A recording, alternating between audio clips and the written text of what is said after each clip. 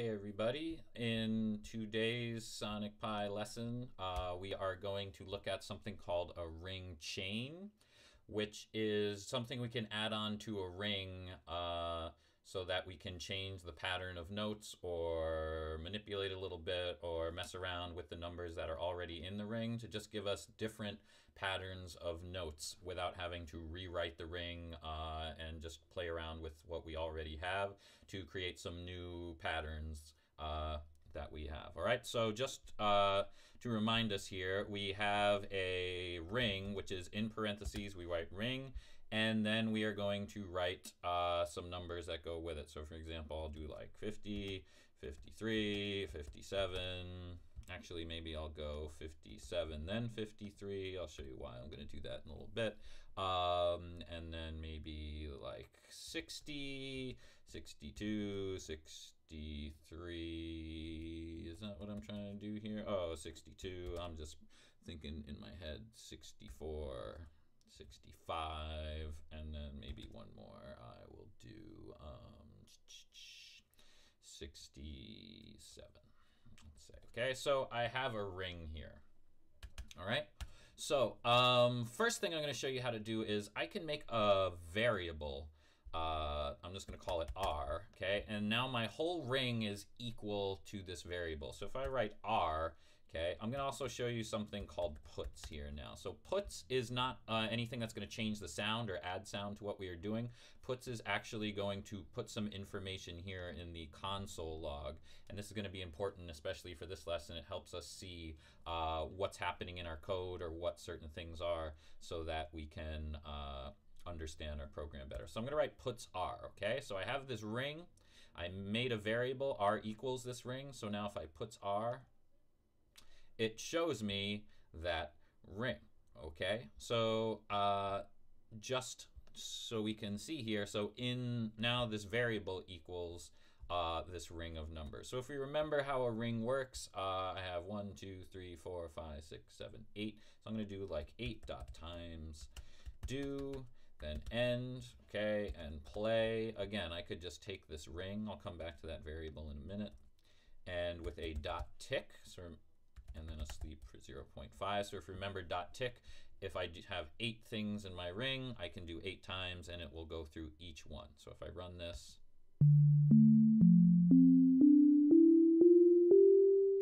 okay, so there you have my ring. So now, just to show you, I can, instead of putting that whole ring there, I can put R, and then it will go. All right, so now instead of me having to have this whole ring, I can have R. And again, if I want to do like 16 times, a ring will, when it gets to the end, go back around.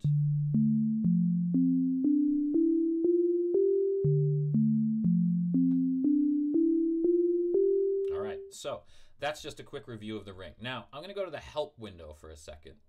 All right, so if you haven't checked out the help window yet, there's these great tutorials. It goes through a lot of stuff. Some of it we've already talked about. Synth options, samples is something we'll talk about later. Blocks, okay, so like the dot times do blocks.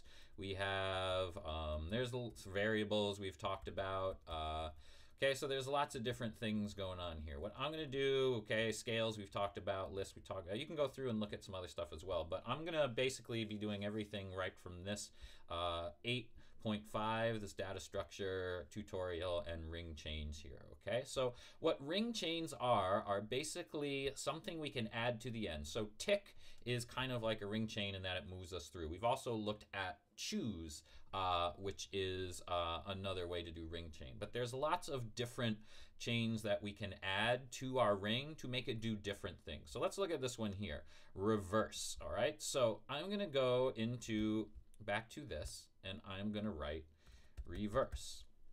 Okay, now before I do that, I'm going to write puts R dot reverse so we can see how it works. I'm just going to comment this out. So now if I play it, okay, it gives me this. It gives me the reverse order of the ring that I had, okay? So remember, R was equal to what was in my ring, but now when I do R dot reverse, it gives me 67, 65, 64. It goes in reverse order. So if I were to play R reverse, and I'll just do it 8 times here,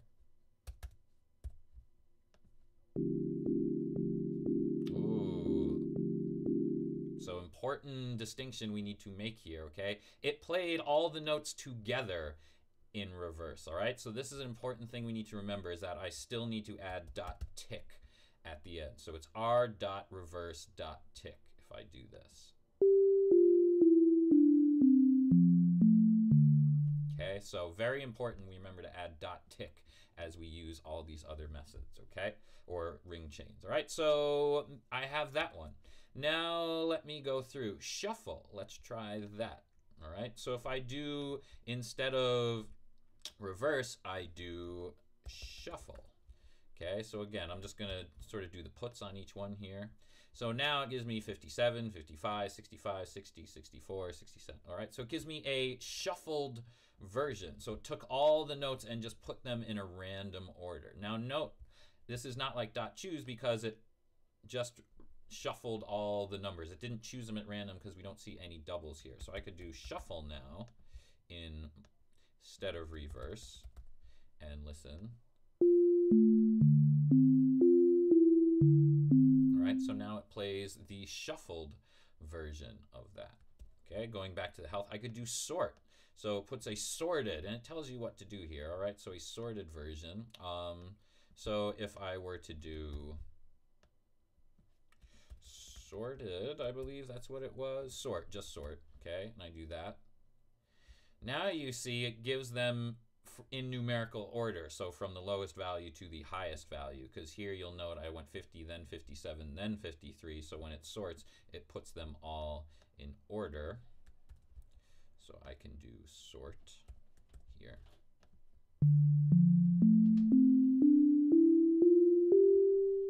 All right, so now there's some other ones here. Some of them are pick and drop, which means you can like take out certain numbers. You can add, take like the first numbers, second. Let's try maybe take 5, okay? So if I do this one, and I'm just kind of copying and pasting here and seeing what happens, okay? So r.take 5, let's see what happens there.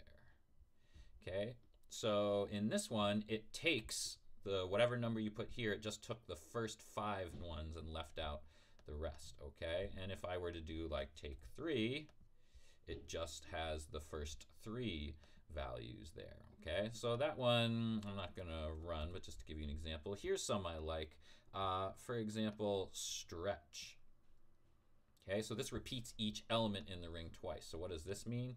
Let's try it, stretch. Oh, what doesn't it like? Puts are given. Oh, so it needs that. So it says 0, expected 1 arguments. That means these parentheses here. So I need to make sure I have that. So let's try with the 2. Okay, so here it doubles the number of notes each time. So let's see what happens if I put 3. So 3, it also then doubles the number of notes, okay? But then if I go and I want to hear everything in that, keep in mind if I had 8 originally, I would need to multiply that by 3 to hear them all. So I do 24, and let me do stretch. Oh, again, I keep forgetting this.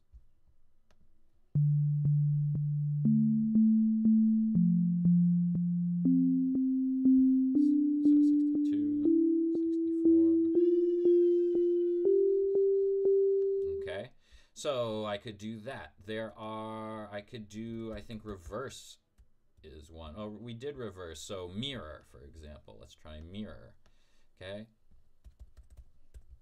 Right. So if I did mirror, that is going to give me sort of there's my run, but then it gives me forwards and then backwards. Okay. So again, if I want to run that, I got to keep in mind that however many I have, I need to do that as well.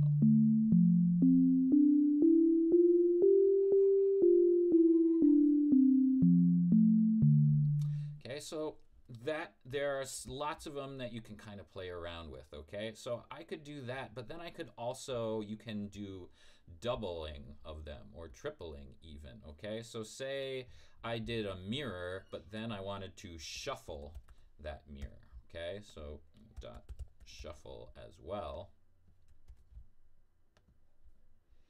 So now you see it sort of takes that mirror, but it puts them in a different order, okay? So then I would run that.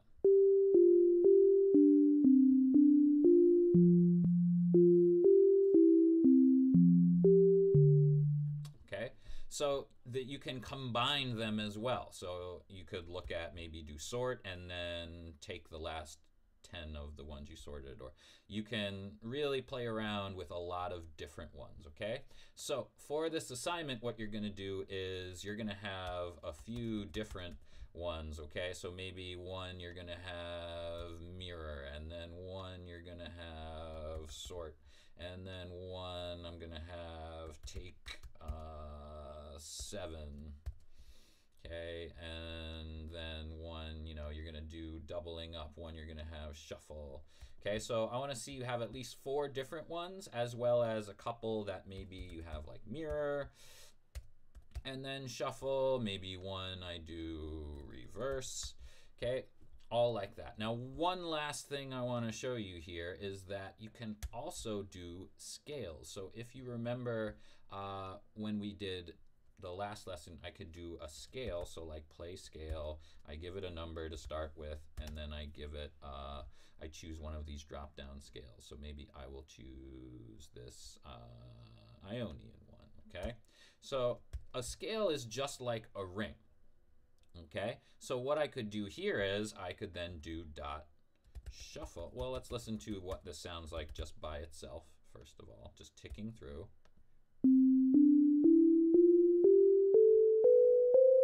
But then I could do dot shuffle dot tick.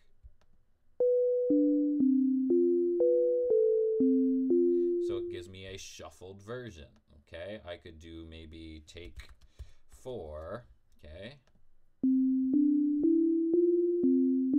So there it just took the first 4 notes, and since I'm doing it 8 times, it repeated it. Okay, so that is how ring chains work, and I can use them with scales as well. All right, so that is the assignment for the week. So I basically just copy and pasted most of what this tutorial says. So you have a sort of a hard copy, but I also just kind of rewrote what everything means in case you don't quite understand the language. So like, what does it mean when it says return a new ring with the last 6 elements? If I go to take last here, it just says removes everything but the last 6 numbers. So just a way to sort of give you a simpler explanation for that. Okay, and then the checklist, like I said, I want you to use at least 4 different rings, so each one should be a separate ring. I want to see you use at least 2 ring chains on the same ring. Okay, so that would be, just to go back very quickly here, and there we go. So like this would be an example of 2 ring chains used together, and then use the ring chain on a scale as well. So just to sort of very quickly, so like I did here with shuffle, okay? So you should have like 5 or 6 different rings that use all these different ring chains for your assignment. And again, this is for the music engagement assignment. So when you have done that, you can submit your code into that submission document for the week. All right, always email me with any questions. If you do have questions, always helps to just include the code that maybe you're having problem with. Just copy and paste it in the email or the comment, and I'm looking forward to see what you do.